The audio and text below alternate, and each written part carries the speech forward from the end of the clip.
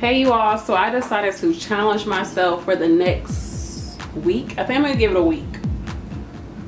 I'm going to basically not go grocery shopping. I'm gonna cook whatever I freaking have in my cupboards, because I'm finding that I'm going to the grocery store like every other day, buying all this stuff is going bad, or I'm just like buying the same stuff, and it's just like, you know what, and I spend a crazy amount of money. I'm like, let me challenge myself to cook what I have, and hopefully it'll help me to come up with some different recipes, some new things to cook. And I can just actually use the food that I have instead of letting it go bad or just buying it and letting it sit in my cabinets. So let me show you all. I mean, it's a little all over the place. I'll show y'all what I have in here right now. So of course I got flour, which I'm actually low on flour. I got some dry black beans. I got some seasonings, some spices, and I got some breast milk bottles. I got a little bit of these quick oats, but that's full. That old-fashioned oats, this is full. I got some hoisin sauce, which is really good. It's like a Asian barbecue sauce. Let's see, cake flour, a little bit of spaghetti. I think I got some like radiator pasta. Let me see. Oh my goodness, come here, that I can use from Madison. Yeah, this veggie radiator pasta. I got some peanut butter up here, and this is like, I don't know, this is Chris's, but he never really eats for real, so it's just sitting in there. I got some tahini, which I love, and some nutritional yeast, and some some dark chocolate. These, which I bought eons ago, and I have not used them. I only use them like twice. These are actually vegan ramen noodles, just the noodles without the seasoning. And then I have steel cut oats behind this brewer's yeast, which is supposed to help with breastfeeding, increasing your milk supply. So that's what I have in my cupboards. And then in my fridge, we got broccoli and pickles, and in this container I made some what do you call them, sweet potato pancakes. So that's the batter. I'm gonna make some more for Madison tomorrow. We got not a whole bunch of soy milk. It's like probably like here, maybe some orange juice. I got a bag of kale back there for Chris, because he eats kale and broccoli before he goes to work, so that's his. This is a big thing of collard greens, which I'm making something which has collard greens in it. Some grapes, Maddie likes grapes, and some strawberries for her as well. I got some mango down here, and I got these little things which I thought she would like. I spent like $7 at Trader Joe's buying these, and she does not like them, so I'm gonna actually probably peel them because they're starting to get soft. I'm probably gonna peel them and make some orange juice out of them, or mandarin juice. And then I got a big old thing of spinach, fresh spinach. I got some parsley in here. Yo, I didn't even realize that I have this. I could add this to my curry that I'm making right now. I'm actually gonna add this to my curry. But yeah, I have a yellow squash. See, that's what I'm saying. I would go grocery shopping and like completely forget that, and guess what, that would go bad. I got some iceberg lettuce, some green beans, a little bit of carrot, poblano peppers in there, and then on our door we just got condiments and stuff. But this is some Vital wheat gluten. I might try to use it. I'm gonna use it, I mean, because I'm gonna go a minute without buying stuff. Then in the freezer we got breast milk. This is for Chris, some ground beef. These are for Maddie, these veggie balls. But if she goes through them, I have to make her something else. This is for her smoothies. These are some peppers, cheese, because Chris hasn't been eating a lot at home because of his hours he's working now, and we stopped eating cheese, so they're just in there. I got this corn, and then these dumplings from Madison, some berries, which if I want to make her smoothies, but anyways, I got frozen strawberries, and that's about it in the frozen department. And then for like a snack, I have some, yeah, excuse this bin, it's like, I don't know what that is, it's dirty. Yeah, I know how stuff be. But anyways, I got some sunflower seeds that I can use as a snack, and then I got some pinto beans back here that I should make me like a stew with or something. Not a whole lot in here. I got these plantain chips I can snack on. Got some almonds, some flaxseed I can add to, chia seed. I can add to smoothies. And then I got all my teas in here. So that's what we got. Oh, we also got bananas, and we got bread and an onion and some garlic. One onion. I think that's my last onion. Is it? Yep, that's my last onion. So where did she go? She came here for a second and ran out.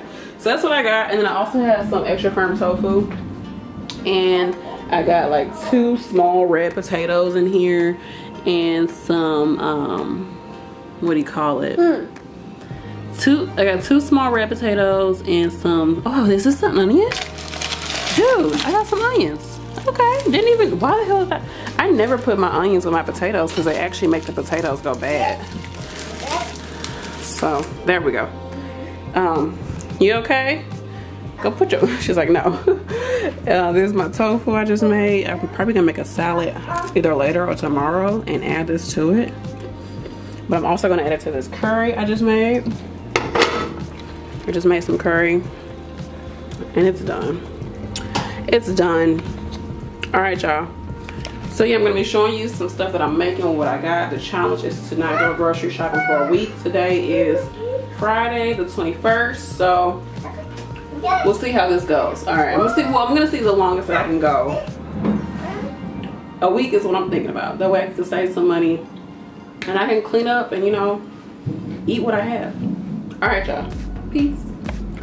So I just want to show you all what I'm doing. It's not a tutorial, nothing really, but I took some super firm tofu from Trader Joe's and I kept the water in here and sliced it lengthwise down, and then made it into these little cubes. I just added some ginger and some salt. I could have easily like shook this up some more, like put it in a large container, put a top on it and shake it up, but I ain't doing all that. Then I put some coconut oil in my skillet, and I'm just going to let this lay down.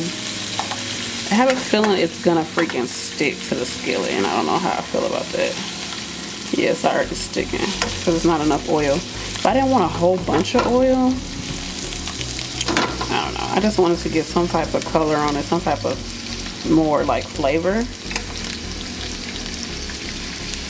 So yeah, I'm letting that sit there. Of course, you could do it with more oil. You could put cornstarch on it to make it even more crispity, crunchity. But I just went ahead and did this really quickly, and I'm gonna just keep moving it around. I might add some more oil. This is the coconut oil that I used from Trader Joe's. I split it in half and put the rest in a smaller container, and I keep it in our bathroom. That way we can use it for like hair care, skin care, taking off makeup, that type of deal. I don't want too much oil, but I want this to be crispy, which is probably why I should have put the cornstarch on it. But whoop, I am making some curry. It's a little watery, so I might just let it cook with the top off. I'm trying to see if my potatoes are softened. They are a little softer. You can see it sliding off the fork, but it's not all the way soft. So I'm just gonna keep it covered. I don't want these greens to get too dark. I mean, like I don't want them to get like too wilted. Oops. So I got them kind of on the top. Like I just cut them up, slice and put them on the top. And I could have really put more in there. I forgot how much greens shrink down, but it'll be good. I just want to make sure I get green vegetables pretty much with everything that I'm eating. So that's that. I think it's a little watery. I wish I had, Madison, I wish I had like some rice or something to put in here, but I have like no grains. I do have quinoa, but I'm not a big quinoa fan, so we ain't gonna add that. So yeah, right now I'm just, I know I shouldn't be using a fork, but I'm holding the camera while I'm doing this. But yeah, I'm gonna flip these over a little bit, give them some color. And I'm not gonna add them to this. Instead, I'm just gonna put it on top right before I eat it. Let me check my potatoes. So it's a little soft. I just don't feel like it's soft enough. So I'm gonna cover it back up again. Just give it some time to cook. Actually, I'm gonna turn it down and give it some time to cook. But that's what I'm eating right now. I just want to show y'all just because, like, just because.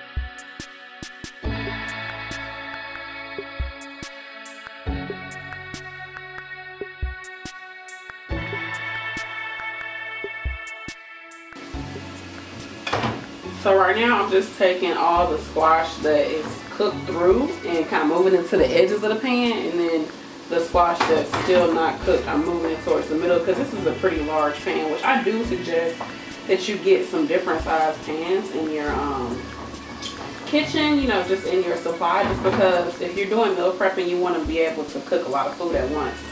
And I love this pan, but the only thing is, you know, the eye that the heat is on, it's only concentrated like really in the middle, so you gotta really shift your food around when you're cooking. So I want this to really sweat and get like some kind of juiciness to it, so I'm gonna turn the heat down a little lower, since now my squash has cooked through a little bit. But I'm gonna let it slow down, that way the onions will release some of their juice, and then also the squash will have the time to start to seep some of the moisture, if you will. So it could be a little something to sop up, you feel me?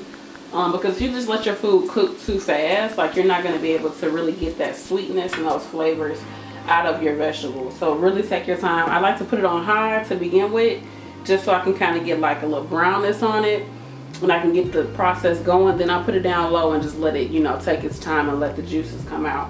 Right now I have my spinach just on the top of these spaghetti, and as you can see, it still has a nice bright, you know, green color. It's not all brown or nothing like that. So I can actually drain these so that my spaghetti don't become too mushy. Alright, so it has cooked down, so I'm gonna give it a little bit more time, because like I said, I want some juiciness to come out. But I'm gonna give it some time. You can see it's kind of caramelized a little bit. You do want to watch it. You do not want this to burn, because that sugar, it can burn with the sugar in there. And then the whole reason why I put butter and oil is because I want that like buttery flavor, but the oil helps the butter to not burn off as quickly, because oil has a higher burning temperature or whatever. So yeah, that's that. I'm just gonna kind of concentrate some of these pieces into the middle and let that continue. Oh yeah, this is good. Oh my goodness. All right, our squash is all done, y'all. This is so good. It's got that salty sweetness to it, y'all. This is bomb.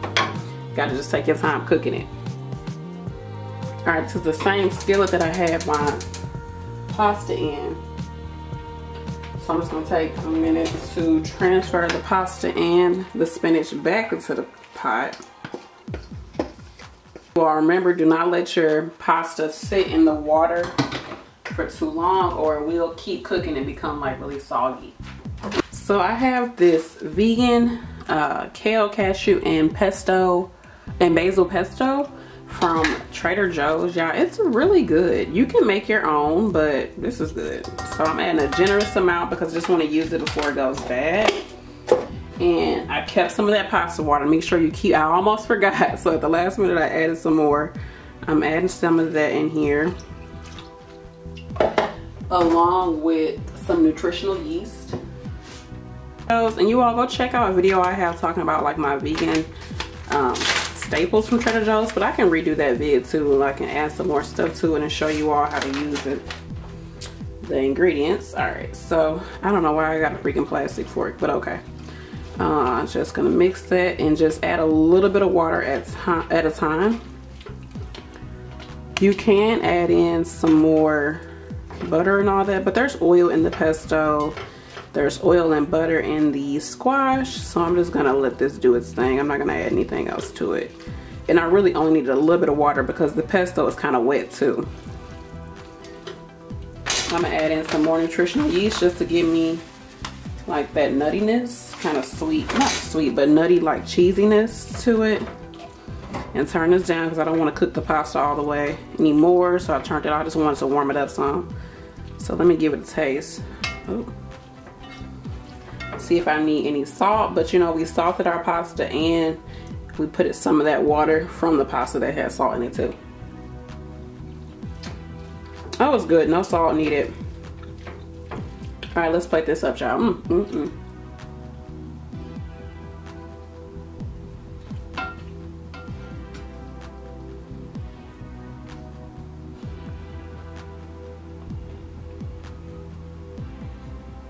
So I just had to walk away from the pan because I was eating out the pan, even though I know I got a whole plate of food. Y'all ever do that? Y'all. Ooh, so grateful I was able to cook me something to eat. The kids are asleep. I edited a video. I'm winning today. So I'm gonna try the pasta with the squash.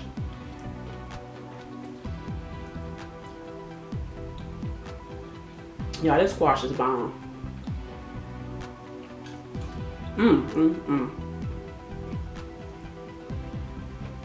So simple. A regular old onion. Need some water. A regular onion. Yellow squash, which is super cheap. I got it for like that one huge squash. I got it for less than $1 from the farmer's market, y'all. Get it together. Healthy food does not have to be expensive. I got that little panko onion, some brown sugar, salt and pepper, a little bit of butter or oil or both, and just some thyme, and just layer your cooking. Then this pasta is good, and I got my greens in here.